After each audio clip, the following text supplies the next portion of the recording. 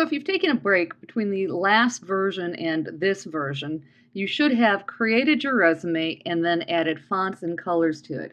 And I have these in my O2 lab folder, and I've named them Resume, Resume 2, then I did a save as and named it as Resume 3, which is a copy of Resume 2 where we left off. And that's where I'm going to pick up. Now, we're going to need to do that each time that we make a major change to it. We're going to save each revision going forward so that we don't copy over our last one, and you'll hand in each one.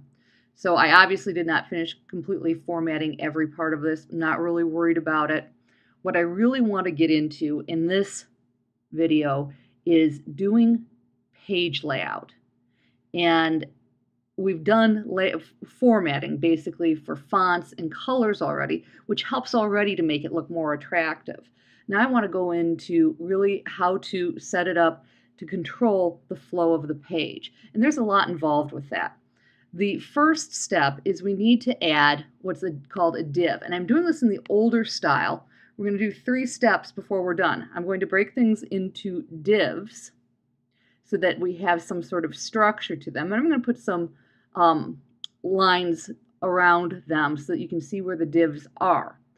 In the next video, we're going to make the divs float and change the way that they align. And in the final one, we're going to make them semantic. We're going to change them from divs to the current HTML5 structure so that you will have gone through basically 15 years worth of evolution as far as doing page layout very quickly.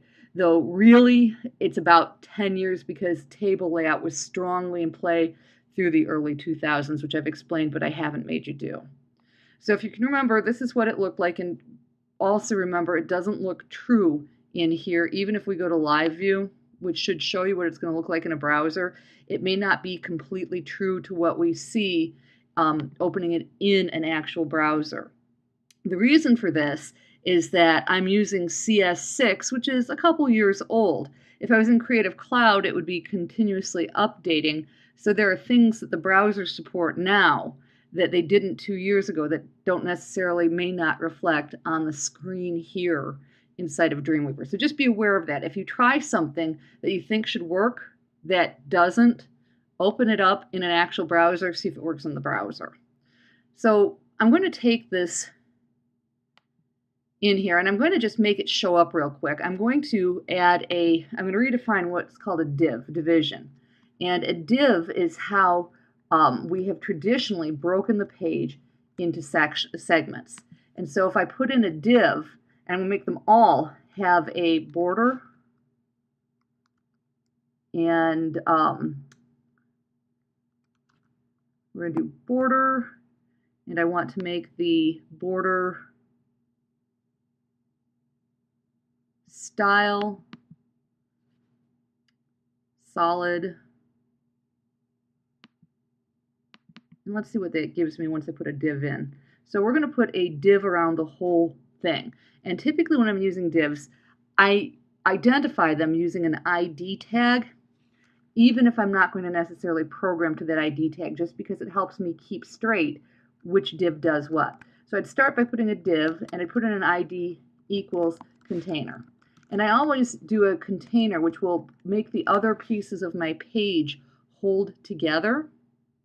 And then when I'm done, I'm going to come to the bottom and close the div. And I just realized I didn't really complete this before because I have other things in here that should have been closed. And you'll notice that even though I didn't properly close them, it still worked. I haven't been checking this in Firefox the way I should. What I should be doing is doing a preview in Firefox and viewing my page source to see if I have any errors in here, which now I don't. That should have come up as an error if I was properly checking this. So I'm going to use some comments in here. I've got my div in here and I'm closing my div. And one of the ways that I like to use comments is to tell myself which div I'm closing, because if you have a lot of them, it can get kind of ugly. So I'm going to put in a comment here that says closing container. I just use the ID. This is for me. It's not for anything else. But you'll see here, especially if I go to live view, that I now have a border around my div tag. It's making me minorly crazy, and I can't help it. It's just who I am. I'm going to have to put some padding in here. Now watch, what I don't like is right here with the education right next to the line. So I'm going to add padding, and I'm going to add padding all the way around, and I'm going to say 3 pixels, and that looks better to me. I can't help it. Sometimes I just have to keep formatting. But that's one of the things that you can do because it really doesn't look good when it's too close to the edge. So I could do things that are going to be the same for every div, but we're going to keep adding divs. So I'm going to have a div for each area here.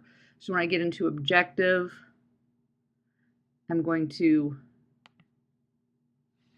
add a div. Now, normally I would add it, and I'm going to go ahead and do it. So we have the div is the outside, and then we're going to do a div ID equals header, and I'm going to close it right after my horizontal rule because I consider that part of my header.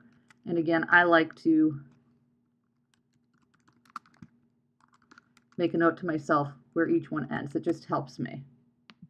And so you're going to see each one's going to line around it. You can do this if you want. I'm just trying to show you it as it appears.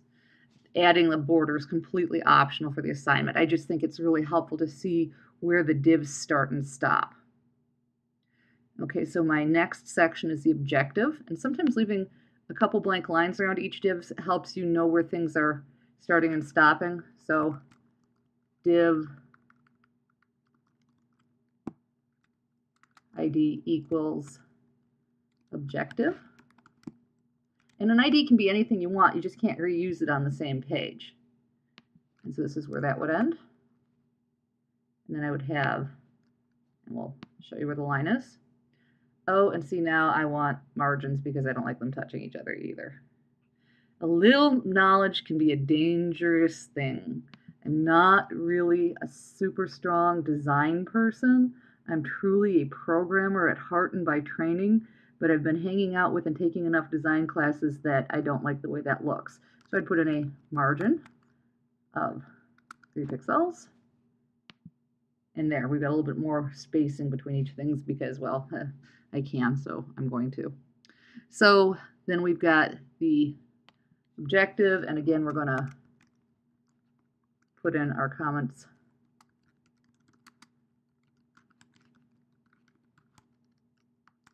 And I'm going to go ahead and do the next few parts without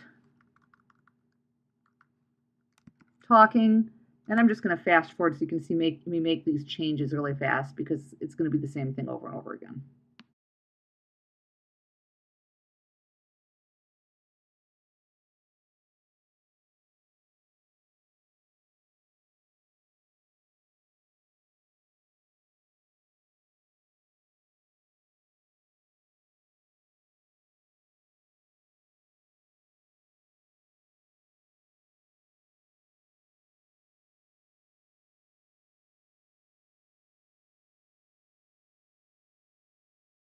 Okay, so as you can see, I've broken my page into logical sections. That's really the first step of doing page formatting, is having logical nested sections that you can work with. And we're going to play with this a bit. I actually want to take this one step further. I'm going to have the references actually come out off to the side here. So I need to move that, because the order that these are stacked in is important. And so what I'm going to do is I'm going to move this, and we're going to do some formatting in the next version. And so I want this to actually come in where it starts not with the header, but after the header. So I want it to end up over here on the right side of the objective. So I need to make sure that that appears where I want it to in the code. It's going to be important when I float it. So I just rearranged the order so that I can do some other stuff with this. Okay, so that's where you need to get. You need to break your resume into logical sections with an appropriate ID. And once you've done that, Again, borders are optional, but not a bad idea if you want to try right now to show exactly where each thing is. I think it may help you follow what's happening, especially if you click over and check on what it does. Once you get that all set, save this, and then when you're done, you're going to save again, and then you're going to do a save as, and it's going to start with resume 4, picking up where resume 3 left off. So I saved it, then I did a save as resume 4. Resume 3, it's good. We're going to close it. You're going to pick up in the next video with resume 4.